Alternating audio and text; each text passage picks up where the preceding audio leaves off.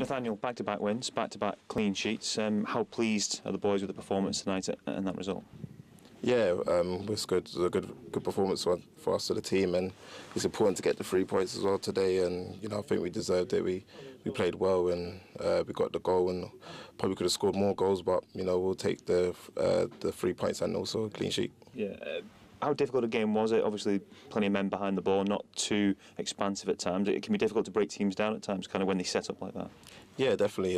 We knew that Sunderland was going to come and was going to sit deep and defend and try and play on the counter attack. So it was up to us to break them down, and it was very difficult, but we managed it in the end. Yeah, and from a defensive point of view, you guys must be pleased. It's back-to-back games now. You've kept the opposition out. It's a great basis then to move forward, isn't it?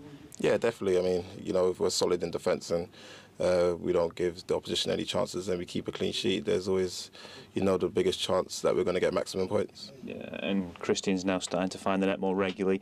He can be a big asset, can't he? What have you made of his contribution and how he's starting to develop within the team? Yeah, definitely. He's a very important player for us.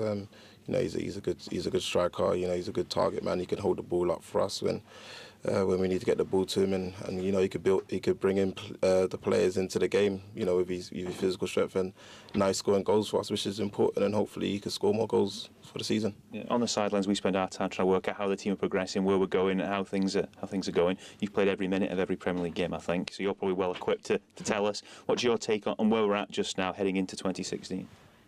Yeah, definitely. The team's confident, full of confidence.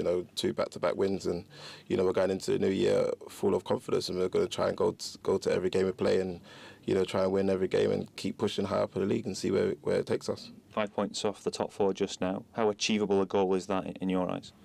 Yeah, definitely. I mean, there's still lots of many points to play for. So if we keep performing how we did today, I'm sure we're not too far for it.